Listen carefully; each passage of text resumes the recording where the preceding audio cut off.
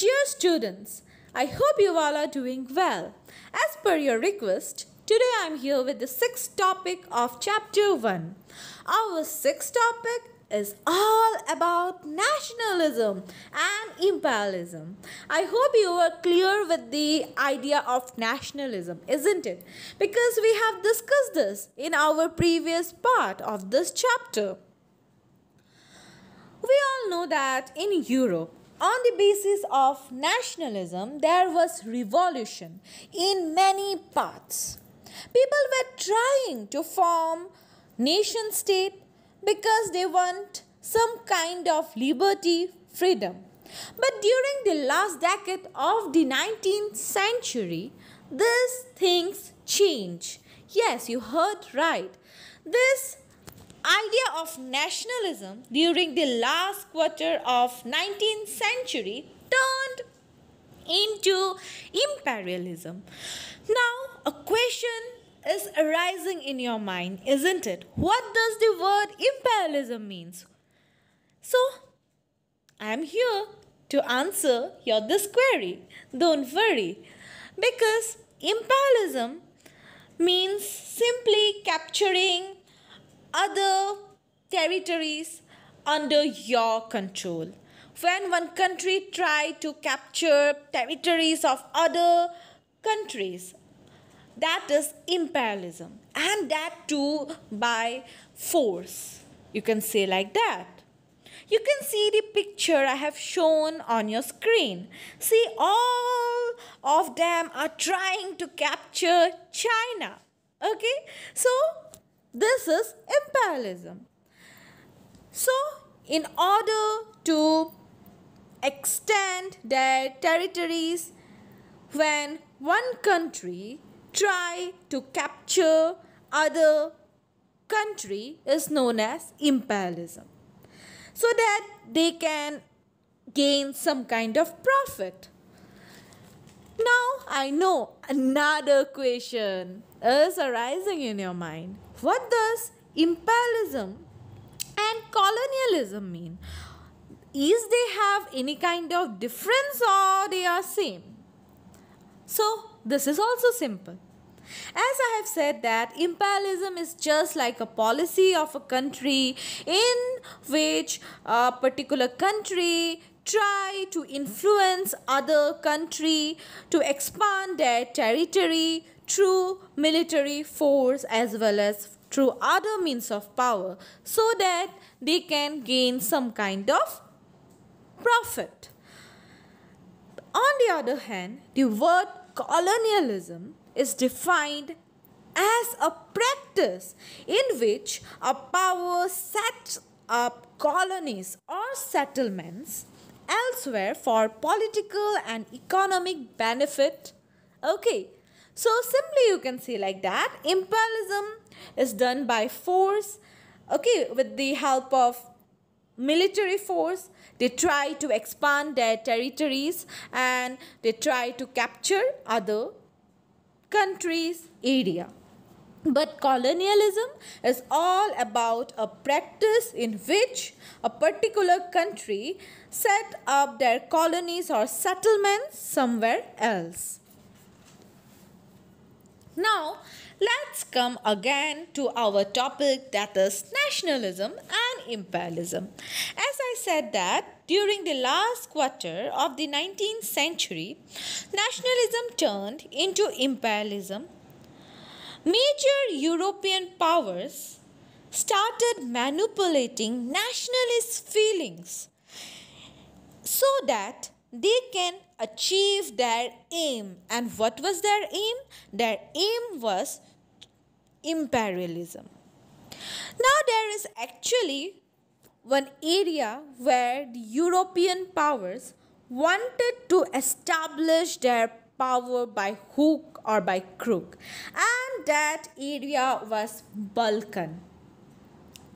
So the most serious source of nationalist tension in Europe after 1871 was the area called the Balkans. In that particular area, so European force, they try to capture this Balkan region. But before going towards that point, you have to know what is this Balkan region is all about. So, if you look nicely in this map, you can see the areas like Croatia, Greece, Albania, Bulgaria, Romania, and so on. Now, if we talk about Balkan, it was that region which comes under Ottoman Empire and where there is ethnic diversity. There was geographical division as well as ethnic diversity, because as I have shown in the map, there were many areas which comes under the Balkan region like Albania, Greece, Macedonia, Croatia, Bulgaria, and so on. This all together form the Balkan region, and this Balkan region was under the control of Ottoman Empire. Remember, student, MCQ question might come, okay, that during the 19th century, okay, this Balkan region was under control of which empire? So you have to write Ottoman Empire, okay. Now, Ottoman Empire was the empire which also controlled Greece, because you can see very well in map that Greece was also part of this Balkan region only, because Ottoman Empire controlled that area. And about Greece, I have explained you all in the third topic. I hope you remember the Greek war of independence, isn't it? How they got their freedom, how they have gained independence from Ottoman Empire, isn't it? So now we will focus on this Balkan region.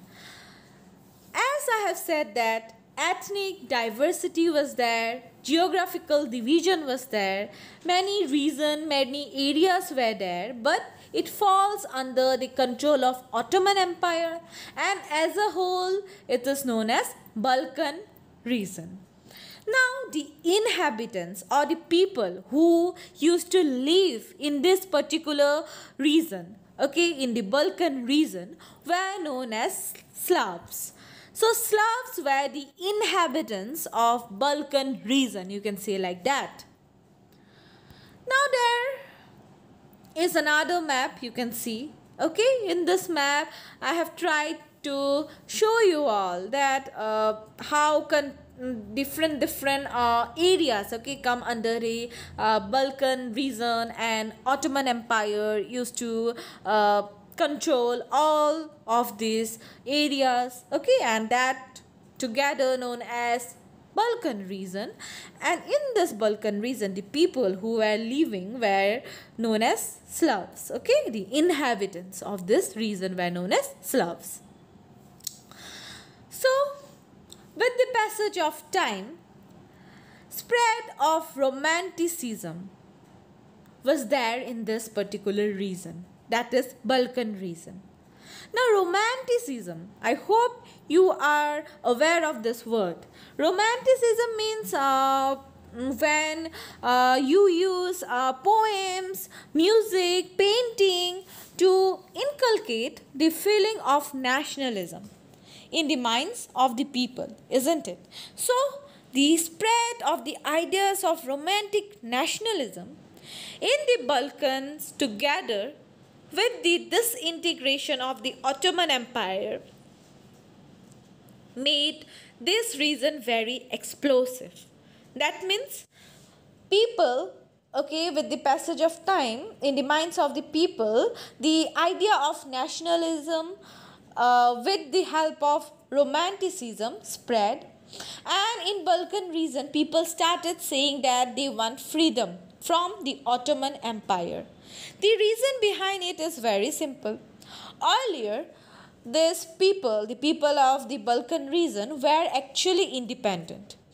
And Ottoman Empire uh, had captured this Balkan region and put it under its control. So now, with the spread of romanticism, people now they want independence, they want freedom again, okay, and it was their main motive. They also tried to, that means the Ottoman Empire after that, what they do, okay. So, all through the 19th century, the Ottoman Empire also try to strengthen itself through modernization, through internal reforms, okay, by adopting modern technique and internal reforms. But they were not successful at all. As a result, what happened? One by one, these areas of the Balkan region, they gets freedom. They form their own nation state, you can say like that. So now this reasons or these areas, you can say, were independent. They were not under the Ottoman Empire. The Balkan people based their claims for independence or political rights on nationality and used history to prove that they had once been independent, as I have said this. And they were subjugated by foreign powers, hence they want freedom again and they want to win back their lost independence. And they form their nation state in this region. Now, with the formation of nation state, the Balkan states were jealous of each other and each hoped to gain more territory at the expense of the others. So, the idea of imperialism is spreading all over the Balkan region, you can say like that. This independent nation state, okay, they want to expand their territories and they want to capture one another's territory, okay, that was their motive. So there were internal conflict in that territory. As a result, we have seen that there were intense conflict in this area and which grabbed the attention of European superpowers. Yes, you heard right. When there were internal conflict, the European powers, they thought that it was the right time to capture this area. So, the European powers like Russia, Germany, England, Austro-Hungary, they were very much interested to control this Balkan region. They want this Balkan region under their domain. So, as a result, what happened now? Russia, Germany, England, Austro-Hungary, all of them were fighting for this Balkan region because all of them went for, you can say, small battles. There were small conflict between them because all of them want this particular region, that is Balkan region. As a result, this led to a series of wars in the region and finally the First World War came. So we can also say that one of the reasons of the First World War was to capture the Balkan area. Okay. Their aim was to conquer the Balkan region. When First World War started, it resulted into destruction, disaster for the whole war. This First World War started in 1914 and it continued till 1918. As a result, there were lots of destruction. Many people lost their lives, property, isn't it? It affected the whole world's economy. People has to bear lots of hardship as well. When World War I started, there were many countries in the world which had been colonized by the European powers in the 19th century. Now, in those countries, we have seen that they had opposed imperial domination. Now, they doesn't want to be under these European powers. They want freedom as well. We can here take the example of India. India was under Britain during the First World War, and India too want freedom. They also want to be free from Britain, isn't it? So, in this colonies, the colonies which were under the European powers like India, there were anti-imperial movement. That means they doesn't want to be part of European power anymore. They want independent. They want to form their own independent nation state. So a sense of collective national unity built up in the colonized territories. So from here we can understand that people came together and started opposing to those powers who had established control over them. Through this process, we came to know that the idea of nationalism was universally accepted. The idea of nationalism, which first started in Europe, because the people of Europe want to be free from monarchical form of government. They wanted freedom from monarchy. Then as a result, nation state formed in Europe. Then idea of imperialism spread. There were colonies under European powers. Now, during the World War, we have seen that in these colonies, there were idea of nationalism which was spreading. And as a result, we came to know that nationalism was universally accepted. So, that is all about this particular topic. Now, I hope you were clear with nationalism and imperialism. This is basically about the story of Balkan, isn't it? How Balkan region was under Ottoman Empire and there were ethnic variation, geographical division. Despite of that fact also, they were under the Ottoman Empire. But with the passage of time, we have seen a kind of change in the Balkan region. The areas wanted freedom. They want to form their own nation state. And they fought against the Ottoman Empire. And Ottoman Empire, they were not able to control this whole chaotic situation. As a result, the Ottoman Empire lost the territories.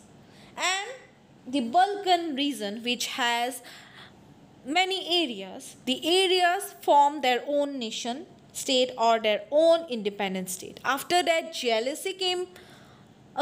They were jealous. They want to expand their territory. So idea of imperialism spread all over the Balkan region. With that, we have seen that some European superpowers like